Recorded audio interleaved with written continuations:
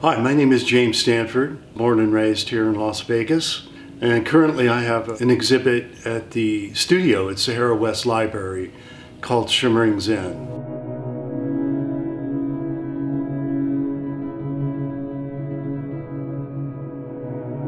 Shimmering Zen show actually started back in 1998. I started working on this material. Originally it was known as Indra's Jewels, after Indra's jeweled net, a Buddhist metaphor for the holographic nature of the universe, in which everything is reflected into everything else. A couple of years ago, I decided to do a major book, titled it Shimmering Zen, mainly because of the quality of the lenticular works that I've been doing. They have a tendency to kind of shimmer.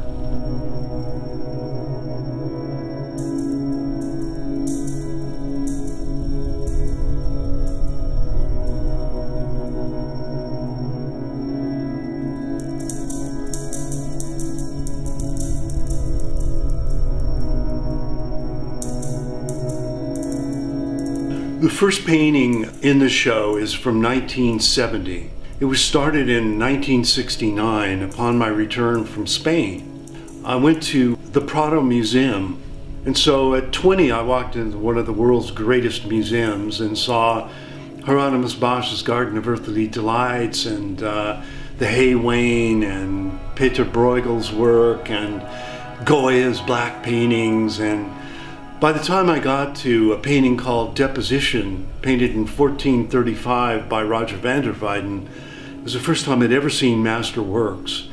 And staring at the way that the artist had rendered the fabric of the robes, I just suddenly got dizzy and lost consciousness and fell to the floor. 15 minutes I was out.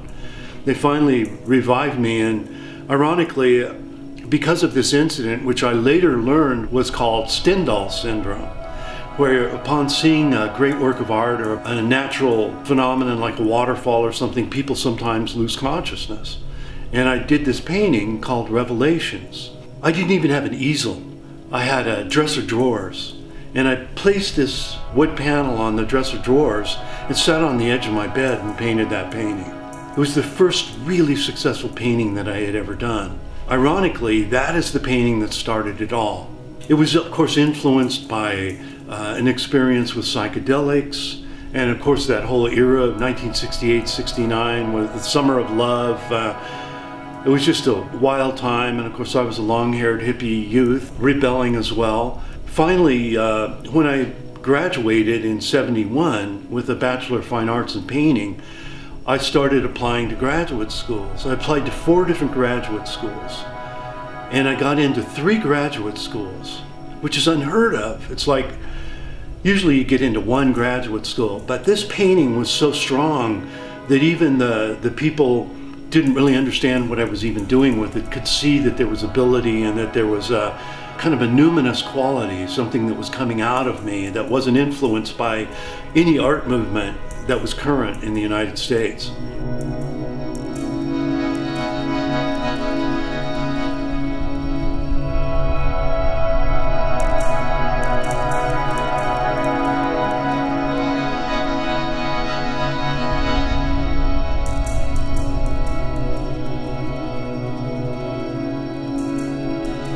When people look at this Indra's Jewels work or the Shimmering Zen work, they see a lot of reflection, a lot of symmetry.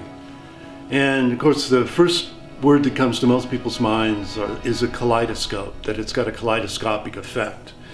But that's mainly because of the symmetry of it.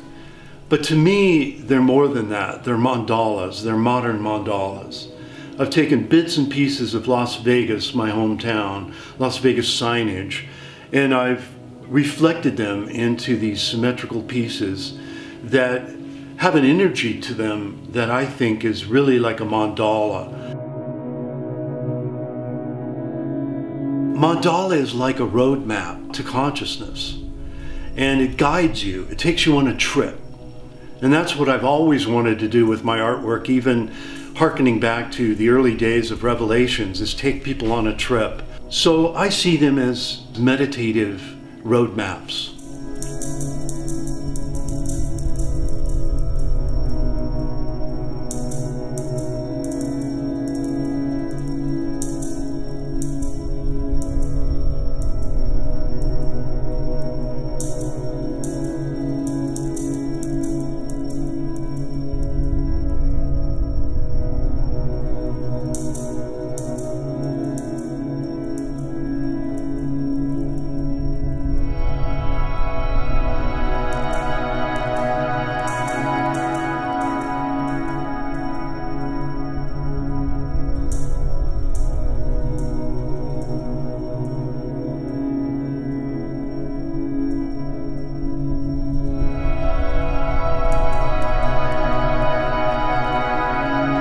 The lenticular was a type of image that always influenced me.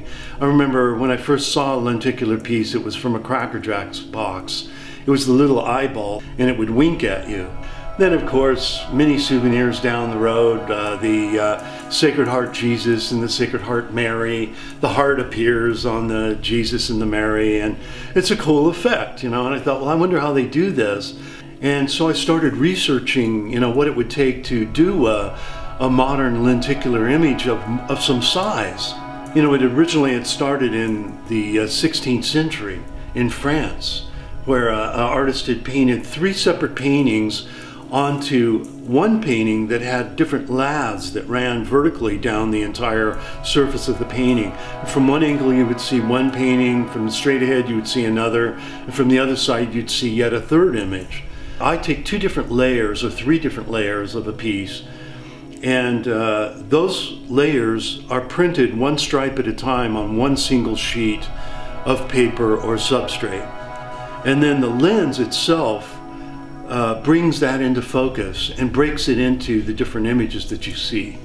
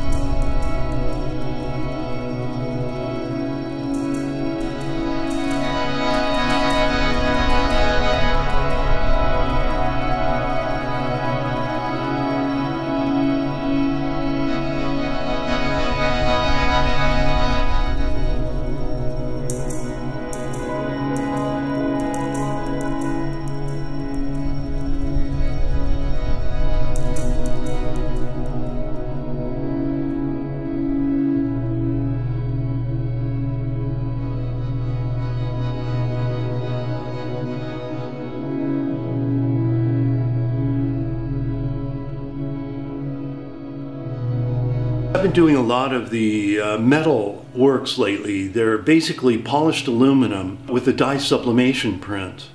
And then I realized that with the CNC process, or the computer navigated cutting process, that all I had to do was basically create some die cut lines with Illustrator. So even though I create most of my work using Photoshop, I use Illustrator to create these die cuts so that they can cut shapes out of the image.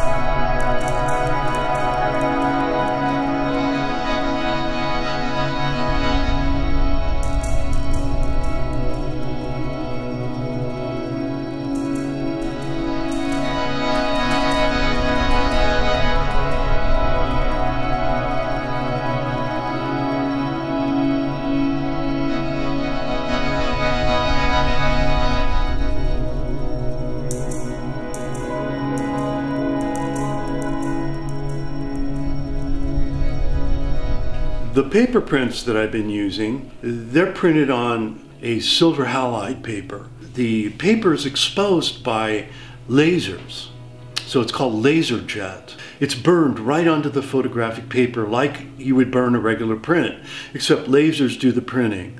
And the length of time that the laser stays on the paper, it changes the color. These other prints are Fujichrome pearl prints, which is kind of a white metallic paper. It's almost like it has its own light.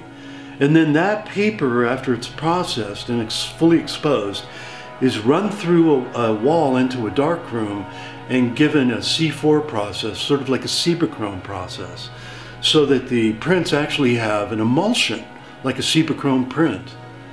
So you're looking at this work and it's got this vibrancy of having a metallic type background to it, and yet it's this beautiful, thick photographic emulsion that you could only get through regular photography. So it's kind of like the best of both worlds. I can take the digital image and yet create a regular photograph with it.